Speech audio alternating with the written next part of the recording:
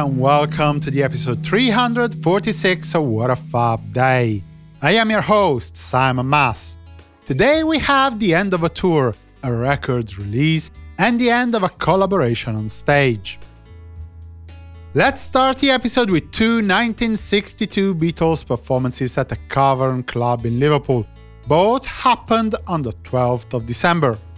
One 2-hour appearance at lunchtime and another at nighttime, topping a bill also featuring the Foremost and the Mercy Beats. It was the Fab's 45th and final double feature at the Cavern.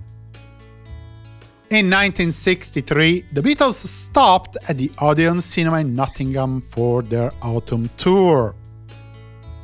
Another live engagement in 1965, with the Beatles concluding what turned out to be their last British tour, with two concerts at the Capitol Cinema in Cardiff, joined on the stage by the Paramounts, Beryl Marsden and Steve Aldo, the Moody Blues, the Cubas, and the Marionettes. After the end of the second show, the band was driven back to London, where they attended a Christmas party at the Scotch of St. James Club. In 1968, John Lennon was interviewed for Dutch national television's Rood with Blauw program at his dentist's. Yoko Ono talked at length while John was having his teeth examined and fixed, and then John talked briefly about the couple's next experimental film, Smile, about the raid the police operated against them, which resulted in Lennon's arrest for drug possession, see episode 291 for that, and the general unrest spread across the world during that year. On the 12th of December 1969, the first Plastic Ono Band LP was released in UK and USA.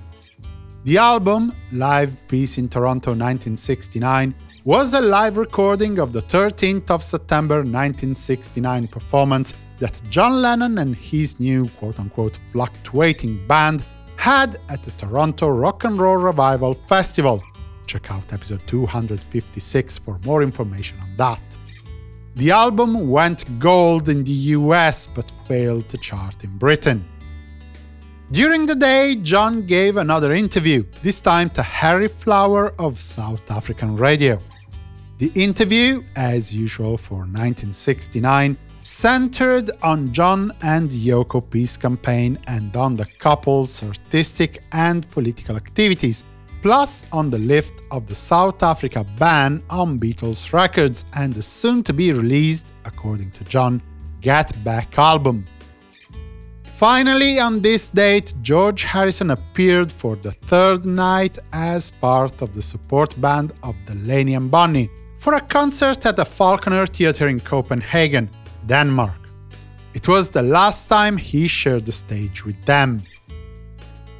Why? Before going on with your life, remember to check www.simonmas.com/support to see how you can help me producing more and better music-related content for you.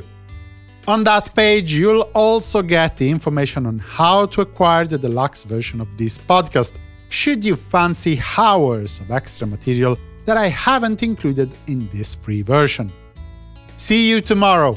For the moment, I wish you a good day and a fab continuation. Simon Mas, music you love.